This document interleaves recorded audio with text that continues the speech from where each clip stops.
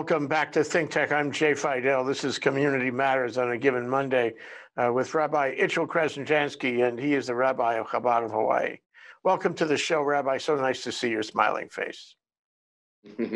Thank you, Jay. Pleasure to be here as always. So let's talk about a piece of news because, news is always first, and that is I keep seeing in Haaretz and other American newspapers news about the Hasidic community in Israel and in Brooklyn. Very concerned about rules that make it hard for them to pray. They wear masks, but they don't like the rules that require distancing. Can you talk about the controversy, what's happening, where Chabad stands on this?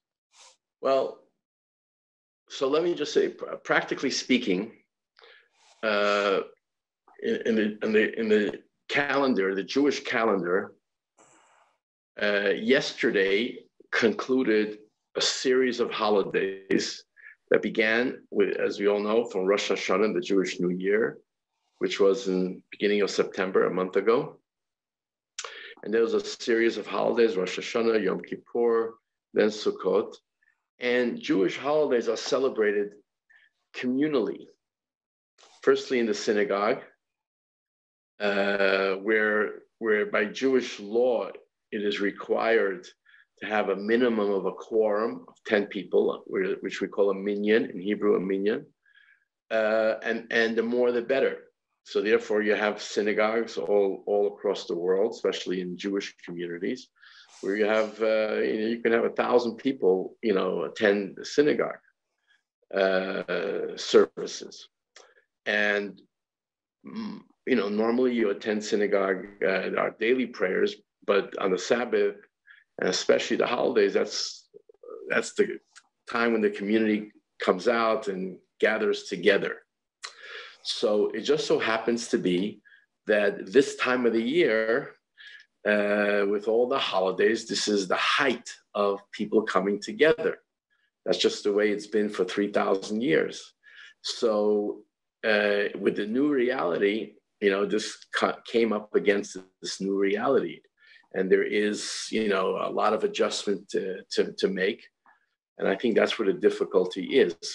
Now, it doesn't help, and it probably complicates things, that it is perceived by many in the Jewish community that the community has been singled out in New York, by the mayor and the governor for this, strict adherence to the guidelines, when the mayor and the politicians, for example, we've just all witnessed the Black Lives Matters protests and rioting and all that stuff, and there wasn't any reaction on the part of the mayor and the governor to condone it, to protest against it, to stop it. On the contrary, they actually condoned it. So there's a lot of hypocrisy here, and that's how it's perceived by many in the religious community, and therefore there is no respect for the authority when it comes to these things, especially when this whole thing about these wearing masks, where some groups say that this is the most important thing to protect oneself from this virus, and other professionals say that the masks actually don't protect and don't help. So you have a mix of all this stuff going on. So that's basically it. Mm. That's basically it. But so the religious Jewish community, is not, there's no controversy about masks. That seems to be the settled medical scientific opinion. It's about the distancing, am I right? The social distancing, I guess so. I guess so. Well, especially in the synagogue, it's very difficult to socially distance in that way. Even though that in many communities, religious Hasidic communities, or just even Orthodox communities, most of the prayers are done outdoors. Most people comply with whatever the regulations are. But like I say, when this element comes in, this politics and this singular, to singling out the Jewish community when, for example, the governor said that the reason why he's cracking down on these zip codes is because proportionately the rate per 100 is higher in these communities than it is normally. Is that true? So they fact checked it, and it's not true. Meaning, there's other zip codes in New York that are Hispanic and in the Black communities where actually it's higher. And these are they're taking the numbers from the city and state. They're working with their numbers, and it's higher. But yet there isn't that, that coming down heavy on the other communities. So this perceived as some people say, and I don't know if this is paranoia or this has any shred of truth, is that by and large the Hasidic community are conservative politically, Trump supporters, because Trump's fantastic for the Jewish people in Israel, for sure, in Israel. So, the Democratic establishment doesn't look too favorably on such a large bloc that's not Democratic, that it's Republican and it's pro-Trump, as opposed to the Hispanic and the Black community where by and large, these are Democratic strongholds. Well, that's a discussion that would take us many shows here, and by the time we get into that discussion, it may be moot, given the proximity of Election Day. Suffice to say that the Jewish community, as I know it, is not necessarily pro-Trump, and so what you have is a division within the Jewish community on that issue. Right. Anyway, let's go to the holidays. Last time you and I spoke, we spoke about Rosh Hashanah, the high holidays, and Yom Kippur, the Day of Atonement that follows Rosh Hashanah by a week or so. And then we get into the fall holidays, and there are 3 of them. The title of the show is studying the holiday of Sukkot in the Ashkenazic pronunciation, and also Shemini Atzeret. That's Shemini Atzeret in the Sephardic and Shemini Atzeret in the Ashkenazic, and you and I were both Ashkenazic. So, and then of course there's the holiday that follows right on the heels of Shemini Atzeret, which is Simchas Torah, which was invented by the rabbis, as I recall. Anyway, can you talk about the juxtaposition of those 3, Sukkot, Shemini Atzeret, and Simchas Torah? Sure. So these 3 holidays, while there are 3 separate holidays, as you just so beautifully explained them, but really they're sandwiched together, and they're referred to in general as the holiday of Sukkot. Shemini Atzeret and Simchas Torah are the final days of Sukkot, and they are also the final days of the series of holidays. And in a sense, they are the culmination, the apex of all of the holidays that came before. So Rosh Hashanah and Yom Kippur are serious days, days of awe, and the high holy days and days of awe. That's how they're referred to. Yom Kippur is a time for repentance and forgiveness and introspection. Rosh Hashanah is a day of judgment. So these are all, very, very heavy days. Sukkot, and especially the final days of Sukkot, Shemini Atzeret and Simchas Torah, are very joyous and happy times. They are referred to in the Torah as the time for happiness, the time for rejoicing.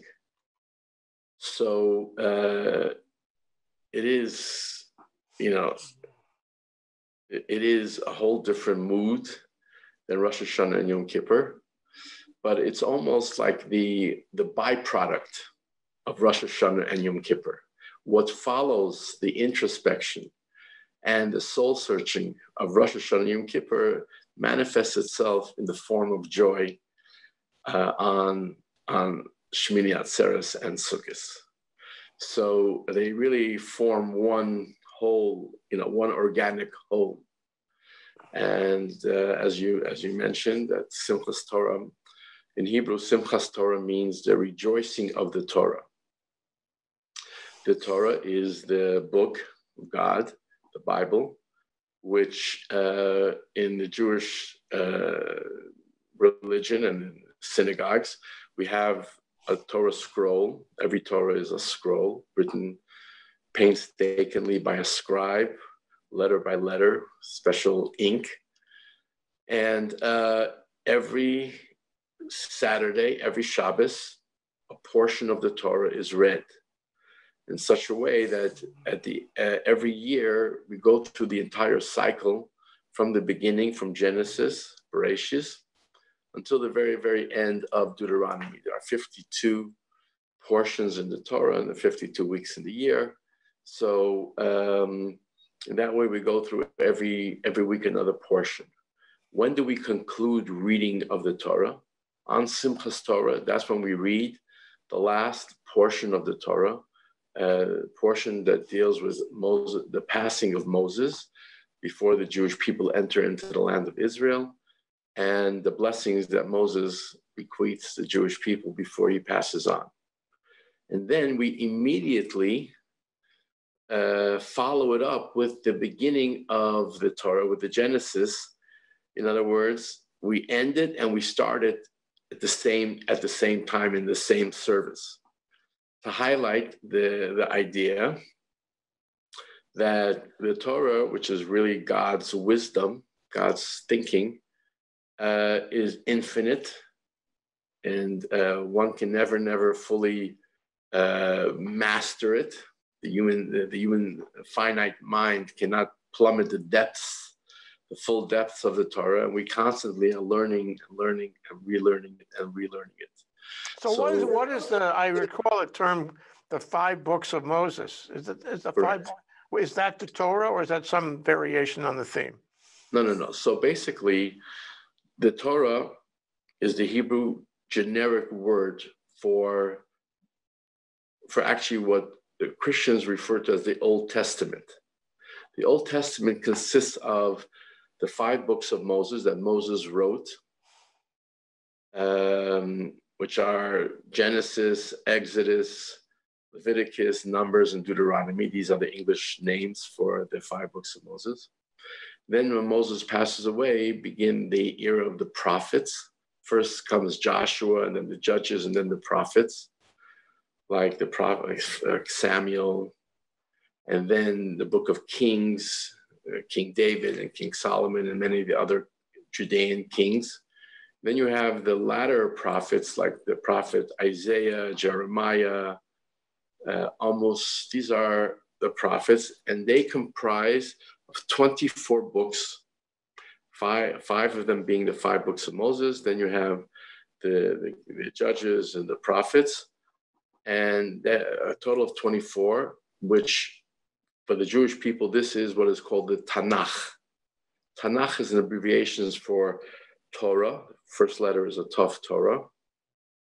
Second letter is a Nun, like an N-sounding letter, which is Nevi'im, the prophets. Then Ksuvim, the Chof, which is Ksuvim, is the writings, like the book of Psalms, book of Esther.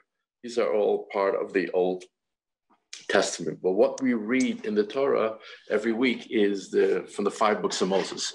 So Simchas Torah is a day of great rejoicing because we have just finished one cycle and we immediately begin the other cycle.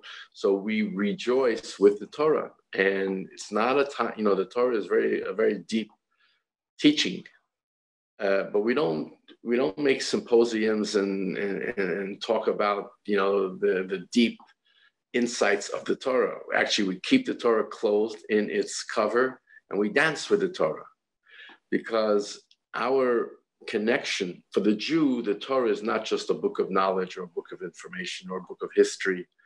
The Torah is really our bridge. It's that which bridges man and God, earth and heaven.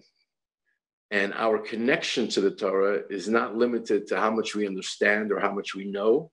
It's an intrinsic, it's a soul connection. And this is manifest and expressed in the great joy of Simchas Torah.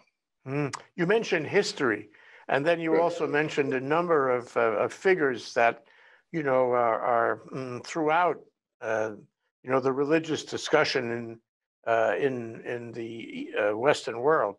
A lot of characters, and King David is an example. So my question for you, Rabbi, is these people who are mentioned in the 5 books and in the books thereafter, did they live? Are they real? For sure. The answer is every child who's been reared and educated in the Jewish way would answer the 100% yes. The Torah is, first and foremost, a factual book of, maybe for lack of a better term, history. It tells the story from the beginning, from the genesis of the world and how God created it, until the 5 books of Moses, until the end of Moses' life. And in the books of the prophets, it talks about the kings and the prophets. So yes, King David lived and King Solomon lived and all of the kings. Now, what we say is that there are layers and layers of meaning within the Torah, and the deeper messages in the Torah are really almost like encoded in the Torah. You need to be able to read between the lines and decipher it. And that's where the mystical teachings come in, and the Kabbalistic teachings. So they try to tease out from the story and the words of the Torah the larger discussions about the deeper messages from the Torah, but it doesn't overshadow the factualness of the Torah. So if you really want to understand those messages, you have to understand what do I call it? Ancient Hebrew, not the Hebrew that's spoken in Tel Aviv today, but ancient Hebrew, the Hebrew of Correct. the Torah. And Right. You have to understand how the various parts and recitations of the Torah relate to each other, the kind of environment that they are all taken together. And I suppose that's why religious Jews will study the Torah all their lives, because it's not just the words that are there. It's the words in the context that the entire Torah provides, right? Right.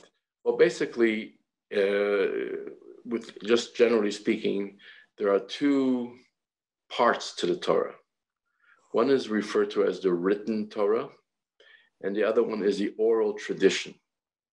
So, for example, the Talmud, which is the work of the rabbis, primarily after the destruction of the temple, when the Jews were exiled to Babylon. In Babylonia, the rabbis, over a period of close to 1,000 years, taught and they learned and they taught the whole framework of Jewish law and Jewish thought, all teased out of the words of the Torah, because there is a methodology to understanding the Torah and the words of the Torah. So the oral tradition is, after the 5 books of Moses were written, everything, not after, while that was written, it was also passed on from generation to generation orally, that which Moses received from God on Mount Sinai. And this is what people refer to as the Orthodox approach. See, we believe that the Torah is from heaven, meaning it's God's word. It's not the words of an inspired leader, even one who was like Moses, but Moses was like a stenographer.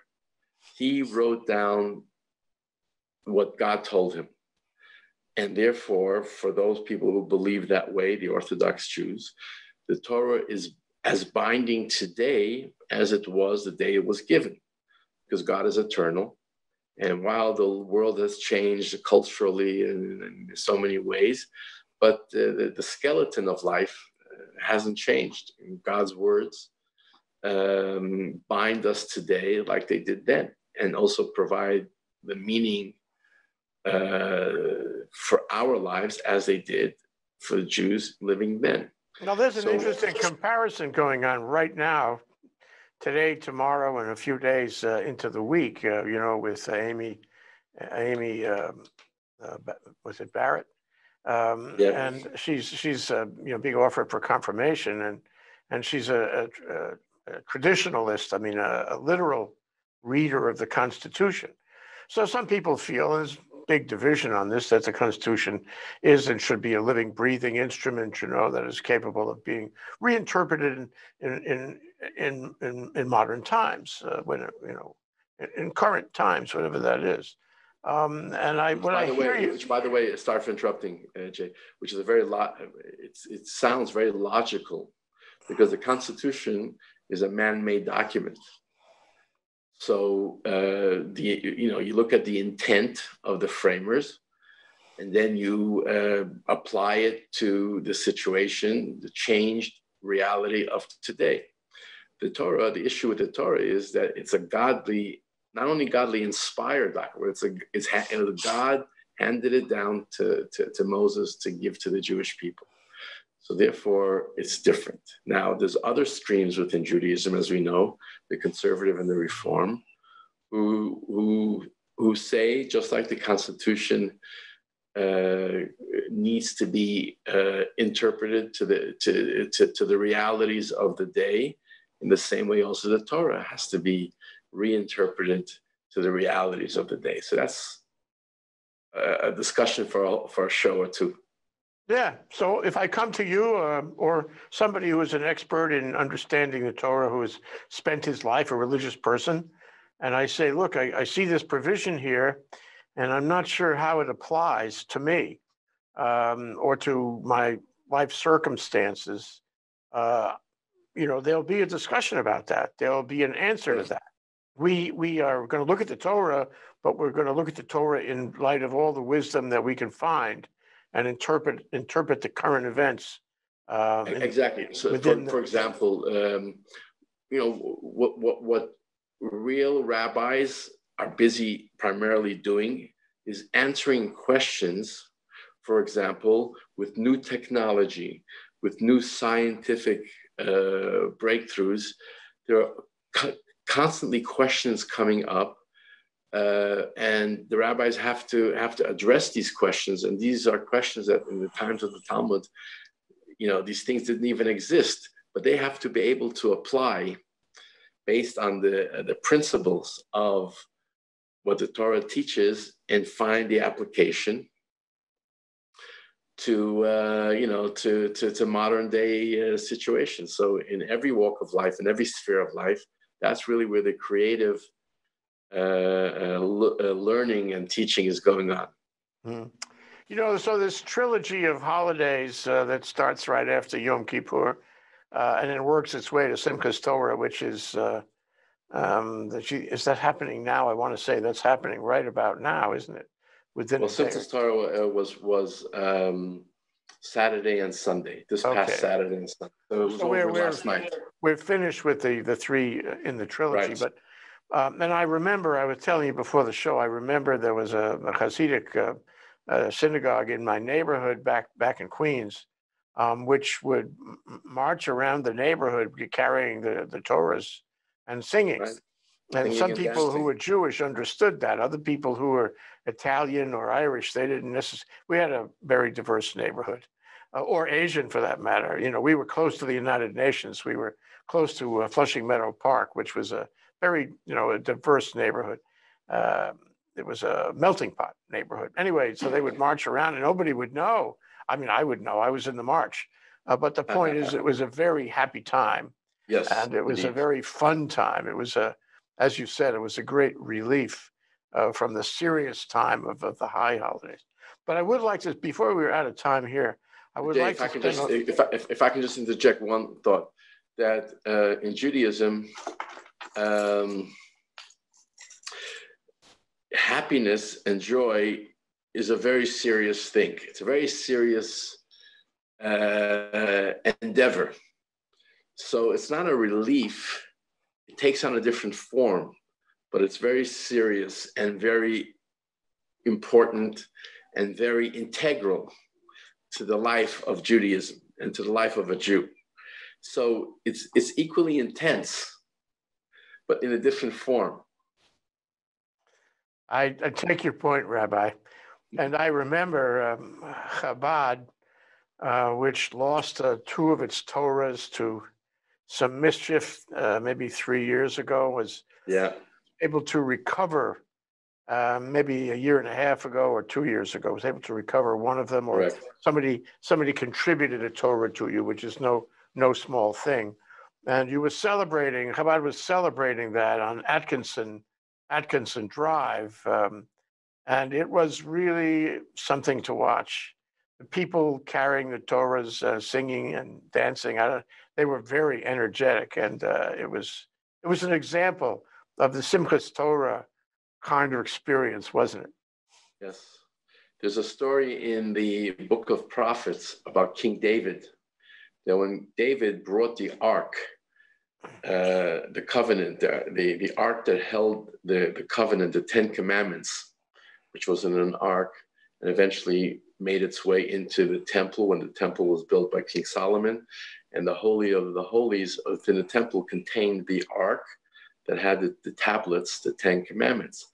So when King David brought the ark to Jerusalem, it says that King David led a procession of people.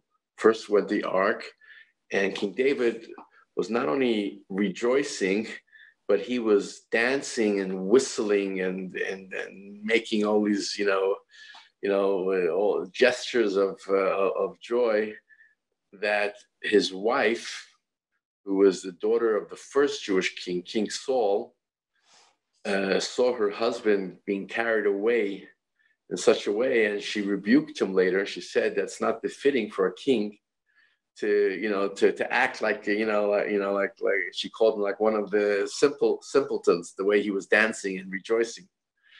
And David answered her that she's mistaken. This is all in God's glory. This is all, it's not expressing, a personal joy. This is a much deeper joy. So yeah, that's how Simchas Torah is celebrated. And Simchas Torah, as you mentioned, is the final holiday of the series of holidays. So basically, what launches the Jew into the new year is Simchas Torah. The joy of Simchas Torah is meant to be taken, from that day and have it fill your heart for the entire year. So every day and every week and every, is filled with that joy. So I hope we have more things to talk about the next time, Rabbi. What's the next holiday? What's the next issue we want to cover? So first of all, I'll tell you something very interesting, that there's no word in the Hebrew language for religion. There's no such word. In modern Hebrew, they have a word and they call it dati. So a religious person is called someone who's dati. But in biblical Hebrew, there's no word for religion. Why? Because the whole concept of religion is alien to Judaism. Judaism is really a way of life that touches every aspect of your life, from the morning till at night, every day of the year, and every day of your life. So really, holidays, holy days, are also not really a Jewish idea, because in Judaism, every day is a holy day. Yes, the Sabbath and the holidays are more pronounced, and they celebrate something specific, whether it's a miracle or an important event. But the whole idea of the holidays and the Sabbath is for them to imbue our everyday life, that we should feel that joy and that holiness in whatever we do. Now that we're doing a radio show or ThinkTech, it's imbued with the inner joy and the inner zeal. So we can talk about. We don't have to wait till the next holiday to find something to talk about. But the next holiday, now that you ask, is Hanukkah. That's in about 2 months. Well, we have to meet before then, and I'm sure we'll find something interesting to talk about. There are so many things happening, and so many things to connect up from the Torah, from Jewish learning, and from your experience in Chabad. Thank you so much, Rabbi, for coming around. We so enjoy these discussions. It's a wonderful experience to be with you. Thank you. Same here. Same here, Jay. Aloha. Be well. Shalom. Thank you.